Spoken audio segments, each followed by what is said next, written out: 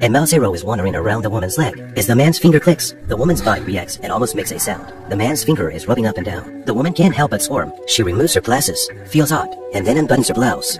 The man gradually accelerated his hand movements, while peeping at the woman's reaction. Finally, the woman couldn't take it anymore and ran out of the room in a panic. The man quickly and subconsciously shut down the computer screen, for fear of being discovered by others.